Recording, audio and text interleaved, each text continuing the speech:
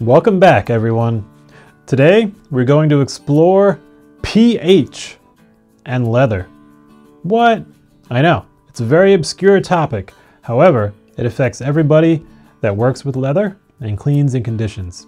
So we're going to take a look at what is pH and how it actually impacts the leather fibers. We're going to look at how it relates to cleaners and conditioners. And then lastly, we're going to let you know which are good choices for cleaners and conditioners so you can make your own choice in terms of what works well for you and what you want to achieve. So with that, let's dive right in.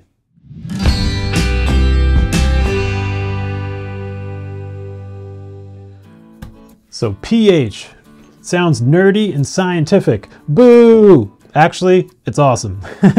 So pH stands for the potential of hydrogen, and it measures how much hydrogen, which is an acid, H+, and hydroxyl, OH-, a base, are in a solution. You're going to be able to forget most of that in just a second. But what that means is that when items that have a different pH come into contact, it could be our skin and leather, it could be a cleaner and leather, it could be pretty much anything, because most things have a pH to them. When they come into contact, they try to neutralize each other and essentially create a balance between the two. It's always looking for that balance. And when an acid comes in contact with a base, it produces salt and water. And what can damage leather? Salt and water. You got it.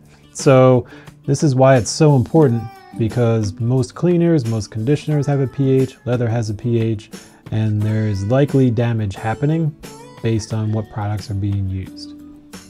So that is why it's important, and it's also so rarely talked about. So we figured it would be helpful and pretty cool, to kind of dive into this a bit with you and show you exactly why that matters and what choices you can make based on that. So the pH scale, it's going to be helpful to get used to this. It's essentially a scale that runs from 1 to 14. 7 in the middle is a neutral. Anything to the left is considered acidic, and anything to the right is considered basic. That's also important to know. This is what's called a logarithmic scale. So again, you could forget that soon too, but the idea is that if this goes down, something that is a 5 is acidic versus something that's a 4, the 4 is going to be 10 times more acidic than the 5.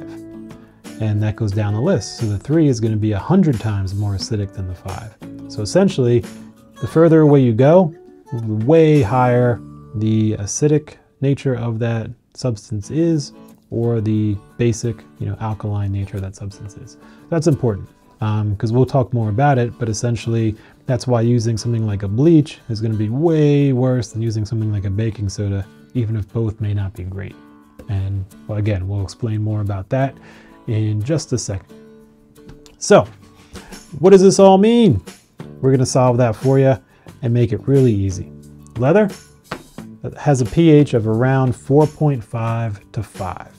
And so that's going to be its sweet spot where it feels comfortable. And anything above or below may, affect it. But 4.5 to 5 is generally, leather's pH. And so when we are looking at using cleaners and conditioners, we want to find something that is either neutral or around that 4.5 to 5.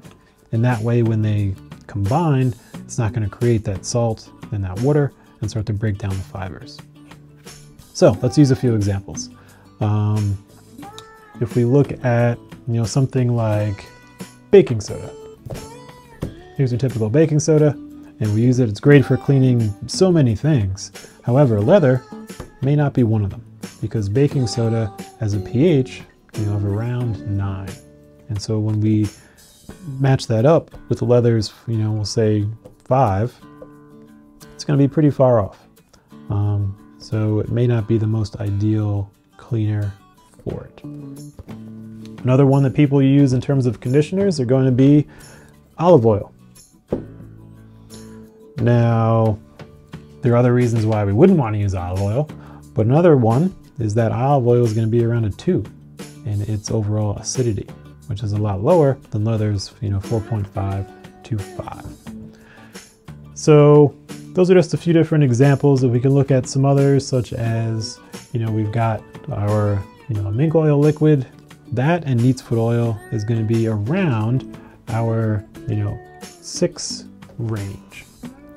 And here we've got some neat's foot oil as well. So you've probably seen these, you're probably very familiar with them, and that's where they fall kind of on that range.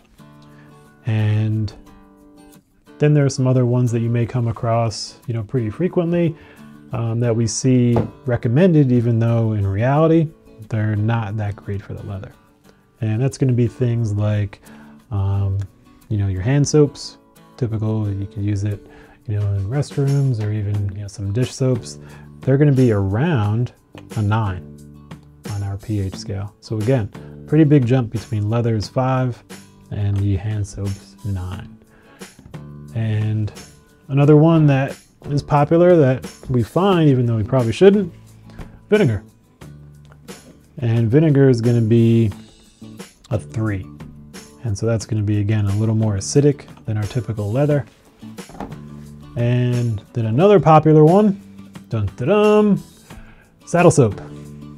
Now this is, super popular in a lot of ways for a lot of things.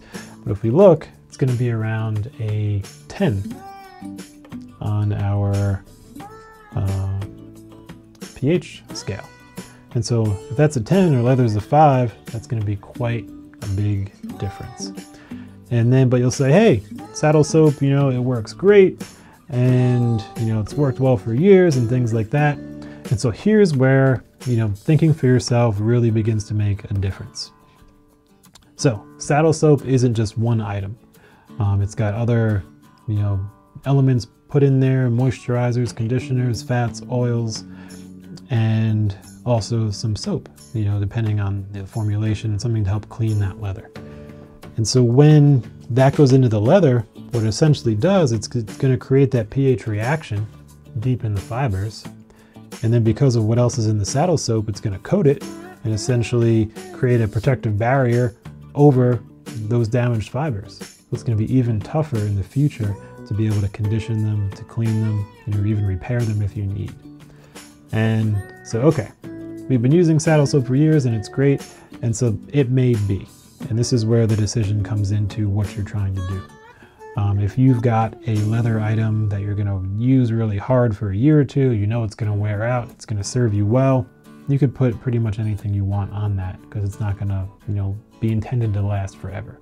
So for that particular case and that use, that may be a great option. If you've got something that you want to care for for years, decades, maybe even centuries, that's when those pH reactions are especially going to start to become damaging over that time frame. It will begin when that reaction occurs, though you'll probably see it more and more as time goes on. So that's when it becomes a genuinely personal preference. This isn't like never use any of these things ever. There are other reasons why you wouldn't want to use some of these, such as vinegar, or even bleach or things like that. But that's for another time. It all mainly comes down to what you're comfortable with and the risks that you're willing to take with that leather. For some things it's not going to matter, and some things it will. So it's really just educate yourself on the impacts of those choices, and then basically choose whatever works best for what you're trying to do, as it is in most cases for most things. So that's essentially how pH impacts the leather.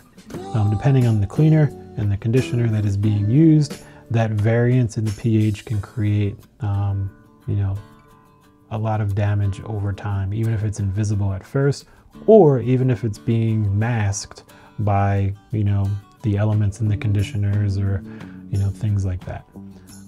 So something very, very critical and key to keep in mind.